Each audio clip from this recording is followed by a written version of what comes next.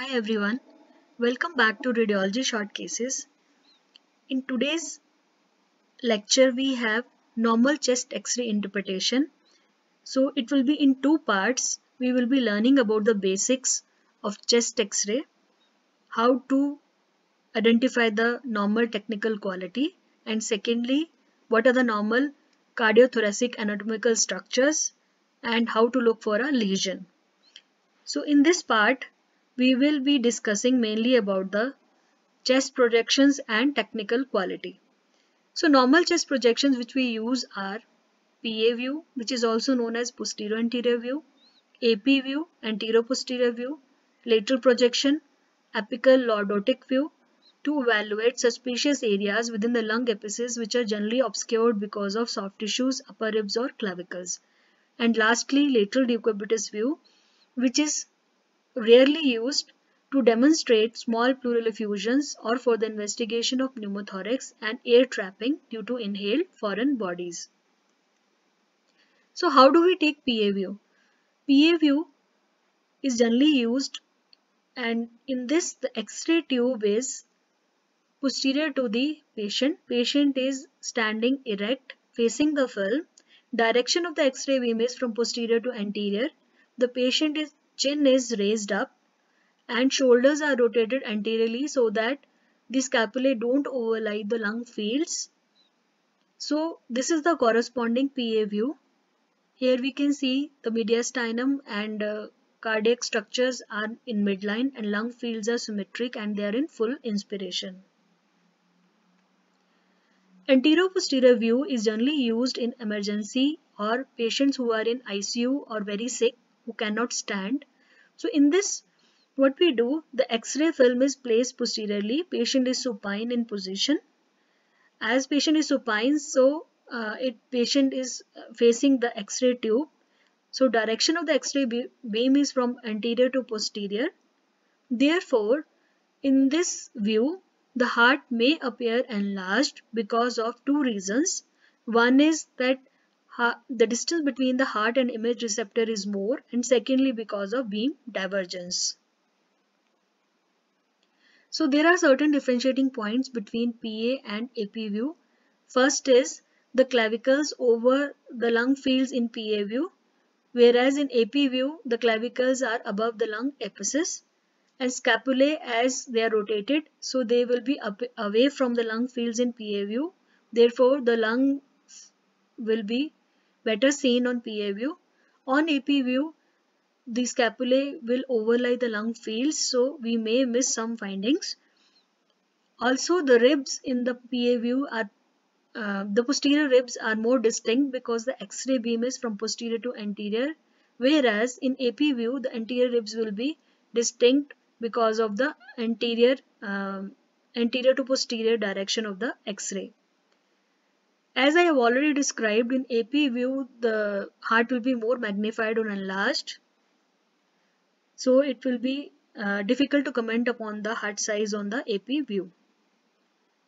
Next is technical quality. So before moving to technical quality, first in the PA view you need to check the patient name or ID and date of the examination. Then ask for the prior radiographs and reports to compare the current study. Then after that comes the technical quality. So in technical quality, there is a mnemonic which is RIPE. R stands for rotation, I stands for inspiration, P is projection, E is exposure. So one by one we will talk about it.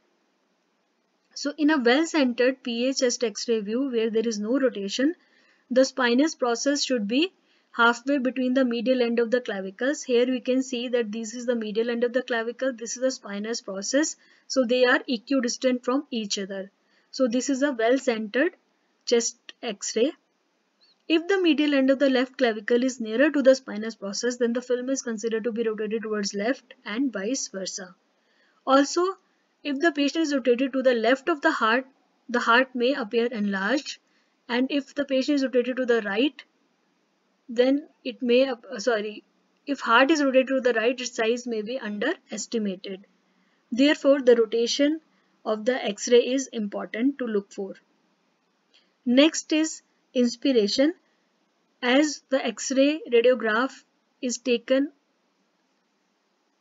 in full inspiration.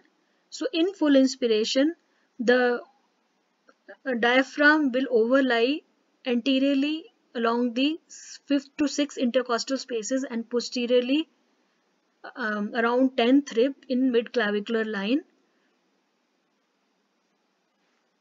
Degree of inspiration is important because if the less ribs are visible, then the uh, radiograph is not in full inspiration. If more ribs are visible, then it is hyperinflated or overinflated film. So if the poor inspiratory effort is there, then heart may appear larger. You might see basal shadowing, and also it can cause trachea to deviate towards the right side. Next is exposure, or which can be over penetrated film or under penetrated film. To look for the exposure, what we have to see, we look at the lower part of the cardiac shadow. Here the vertebral bodies are just visible through the cardiac shadow at this point. If the vertebral bodies are very clearly visible, then this means that the film is over penetrated, and in that case the film will appear more black and the low density lesions might be missed. And if you cannot see the vertebral body, then it means that film is under penetrated and lung will appear more white. That also is a problem. So exposure of the film is really important to look for the lesions properly. Now there are certain review areas in the radiograph which are also known as hidden areas. So it is important to look at these areas. So there is A, B, C, D, E, F mnemonic. So A stands for lung apices. So look at the lung apices. You might see any apical pleural effusion or any apical plaque or apical mass also.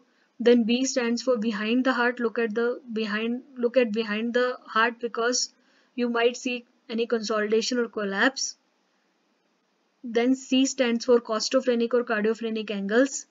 D stands for diaphragms. Below and above the diaphragms you have to look for any pathology.